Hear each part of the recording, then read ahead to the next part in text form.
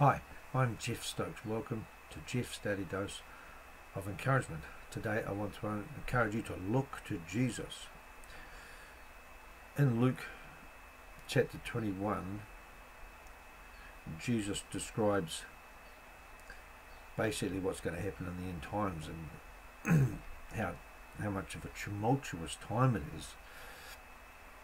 And there'll be wars going on everywhere in people's hearts, failing them, it says, for fear and all the things that are coming on the earth, and obviously tribulation and the trouble and with Israel itself, Jerusalem being surrounded by armies, etc., etc. And then he says in there,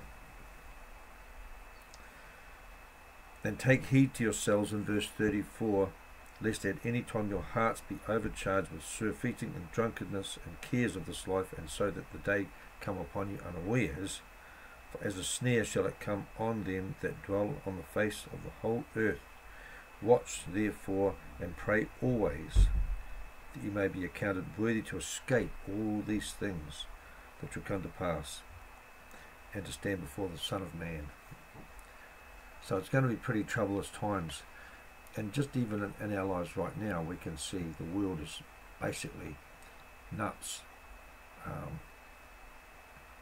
I mean, we know it's caused by sin, but it's almost like everyone's got some mental disease or something, and they just can't even think straight. Some of the things that are coming, that people say these days, you know, with a straight face, are absolutely outrageous. But Jesus, Paul encourages us in Hebrews 12, this very simple thing that we need to do. In Hebrews 12 verse 2, "Looking unto Jesus, the author and finisher of our faith." If we keep looking to him, earnestly looking for him, then we won't miss out on that great day when he comes in the clouds, or if he tarry, we go with him earlier.